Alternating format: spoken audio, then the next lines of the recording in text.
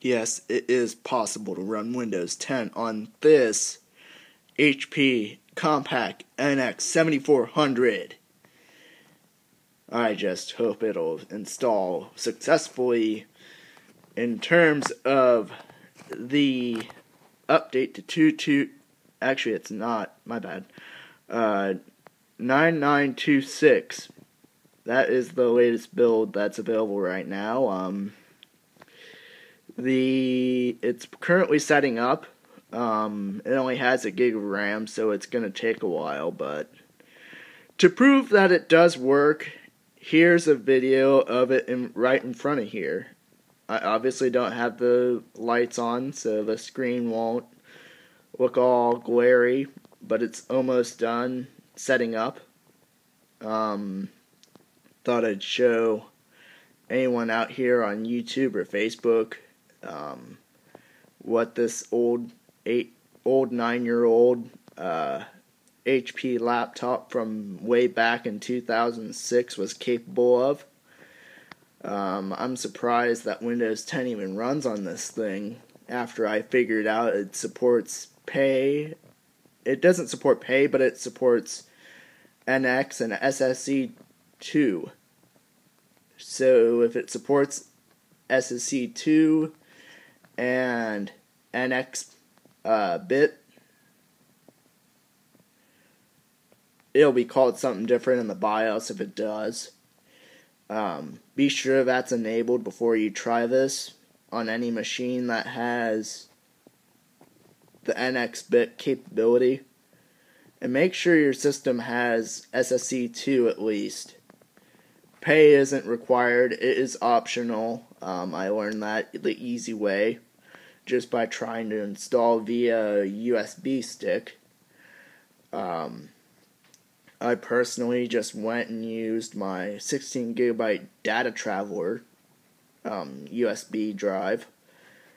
I took the base Windows installation, as in the first version of Technical Preview available, installed that, updated to 9879, and I took the data traveler USB stick, put the Windows Technical Preview build 9926 ISO on there. Didn't set it up as a bootable USB stick, but I just mounted the ISO from the USB stick and installed from there. Hopefully it won't require me to enter the product key again. But if it does, I do have it handy. So if you guys are wondering, it's setting up right now as it shows up on the screen here. This is the Centrino model, clocked at 1.8 gigahertz. Everything works really good out of the box. Everything works fine except for sound. It doesn't really handle sound well, I've noticed. Otherwise, this works really well. No complaints, even though I've gotten very few blue screens. But this thing's old, and I just used it for testing Windows Technical Preview. It originally ran Windows XP Professional Service Pack 3. It was my dad's old work laptop from way back in the day. Surprising that this thing is only like almost 10 years old, and it's still holding up pretty good for the new Windows. So I assume it will run it'll be able to run the final release of the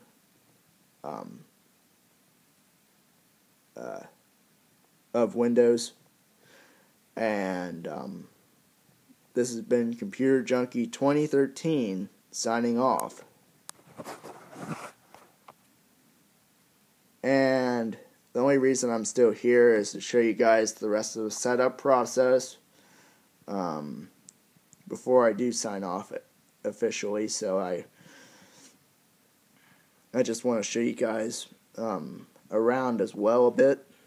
I'll do that later in a later video, so yeah.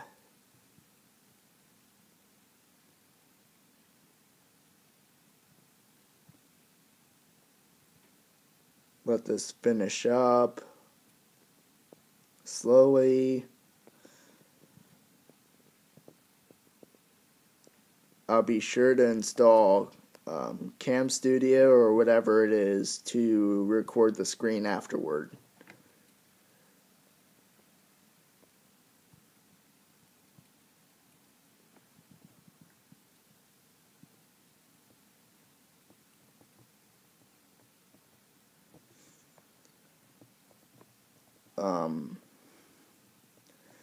Yeah,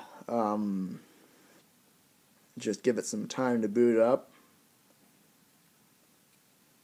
At least get to the lock screen, and then I will cut off the video here, and I will get back with you guys when I've had my time with Technical Preview and show you guys around the desktop.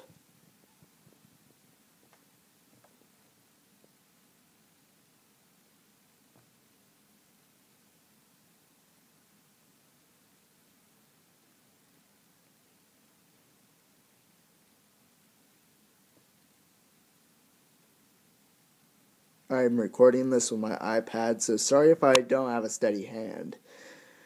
It's kind of heavy. I do have cerebral palsy, so it is kind of difficult for me to record a video. But thanks to this new case I received for Christmas last year, I previously had the previous generation of this case, and I couldn't record video facing anything. The little cap on the case wouldn't allow me to